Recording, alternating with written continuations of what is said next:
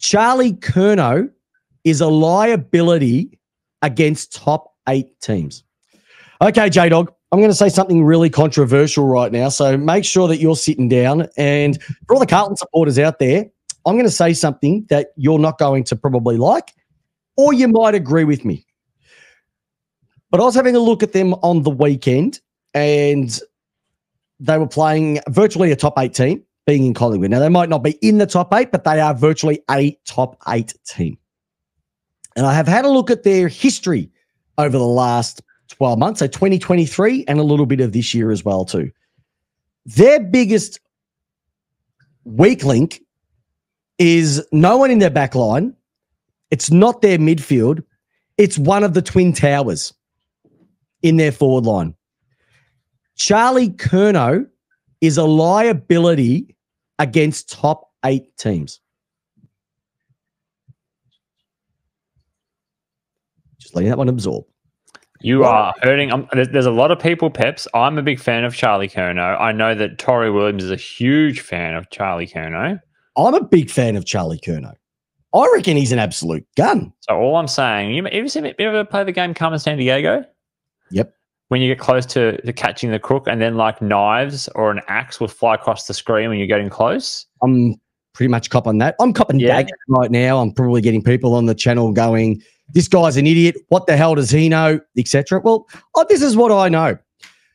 So I went and decided, let me just go and have a look at some statistical analysis from 2023, a full season where Charlie Curnow kicked 81 goals. Bringing out the statisticals, are you?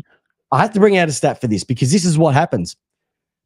Awesome. 81 goals. He was 19 off the ton, which I think is probably the highest goal-kicking tally for, I reckon, maybe 10 years, maybe. Don't have the exact number, but 81, massive. Don't need it. Don't need it. It's our show. Don't need a number, right? It's our show. Here's the thing, though, J-Dog. When you add up all the games that he played against top 8 teams last year, he only kicked 28 of those against top 8 teams, including 3 finals of last year where he kicked a whopping 3. So he's a bit of a downhill skier. He dominates against teams with lowly fullbacks, lowly defenses. He kicked 19 in total in the 2 games he played against West Coast. Yet when they have gun fullbacks on him, Sam Taylor-like, Harris Andrews, Stephen May, maybe 2 times you can throw Alir in there from a Port Adelaide perspective, he doesn't do anything. And I've been very, very surprised, and I've been very critical of this bloke, Harry Mackay. I'm more impressed in the way that Harry Mackay is attacking pack marks than Curnow is so far this year. I reckon with Charlie Curnow, if you're a good backman and you get on his bad side early and you can nullify him, his confidence is Kaputski, and he goes missing against top 8 teams. The proof is in the pudding. He has 7 goals this year in or 8 of 7 or 8, can't remember, in the 3 games he's played against top 8 teams this year. So he's going okay at the moment. But for a guy that is supposed to be a generational talent from a full forwards perspective, a 2-time Coleman medalist, I want to see him kicking bags against the big boys and not against the minnows like West Coast, North, Essendon, etc.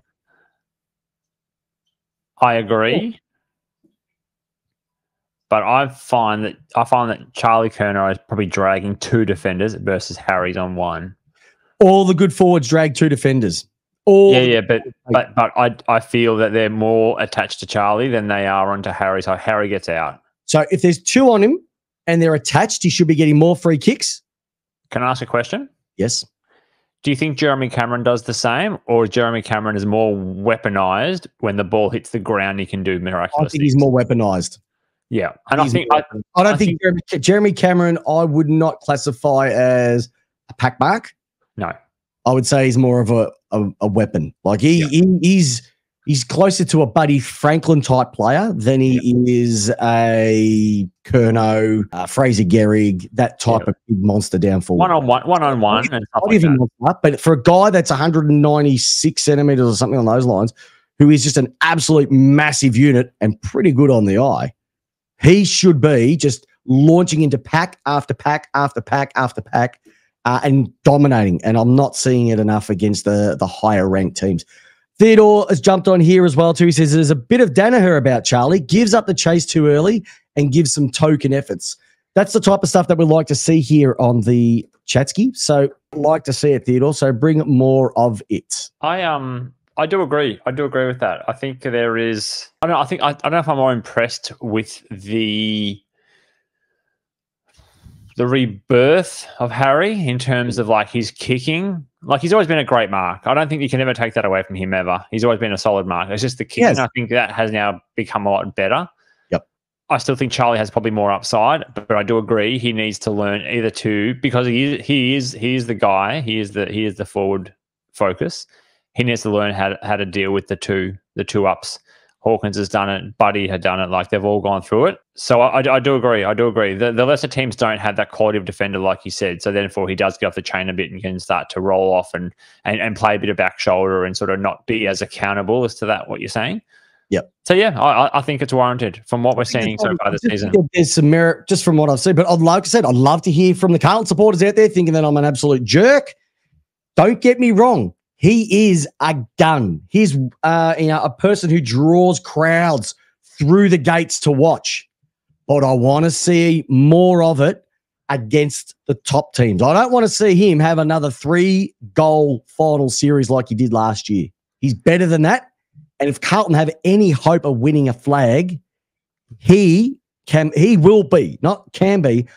be the difference of you holding up a cup or holding up a plane ticket to Vegas.